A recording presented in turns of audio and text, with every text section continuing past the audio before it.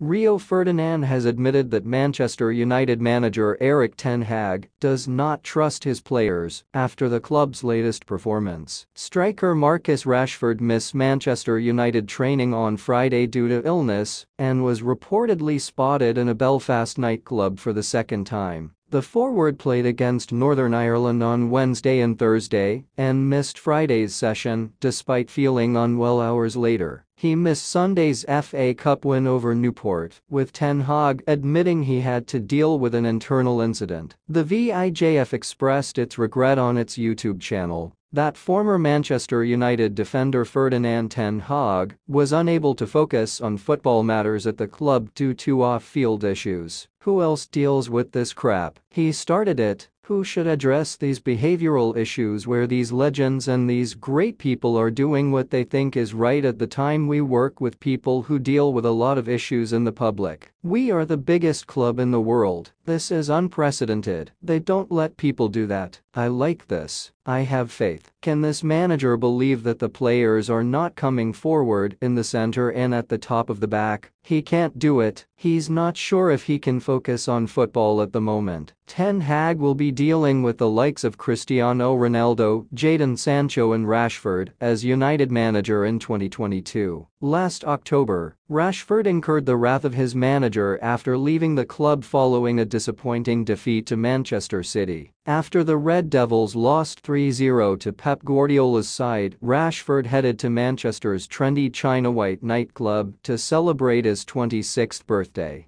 The party ended at 3:30 a.m. but it is unclear if Rashford stayed until then. Ten Hag commented on the issue in October last year. I spoke to him about it. It is unacceptable. He apologized and that was it. For us, this is an internal matter. Ronaldo and Sancho left the Red Devils after publicly criticizing the club and Ten Hag. I think Ten Hag should be strong, solid and stable. Where is he going now? Who is it addressed to? If you go with Sancho, you have Rashford or Garnacho. If he did the same to Marcus now, he would make a lot of money in the market. Marcus has to be the one leading this team. None of us are saints. Scalesi, everyone thinks he's the quietest guy, but sometimes he goes crazy at night. He should have been one of the last people home or on the road. But you try to get there at the right time. We really liked it. It all comes back to the admin. You have to be aware and not be a know-it-all manager. The damn world knows that you have to be more diligent and careful. If he did the same to Marcus now, he would make a lot of money in the market. I hate to talk about it outside of the 90 minutes, but it happens all the time. This has been going on for years. We're talking about a variety of scenarios outside the game, and it's up to the club, the players and the manager to create a culture where people are in control. Alright guys, thanks for watching. Please subscribe for the latest Manchester United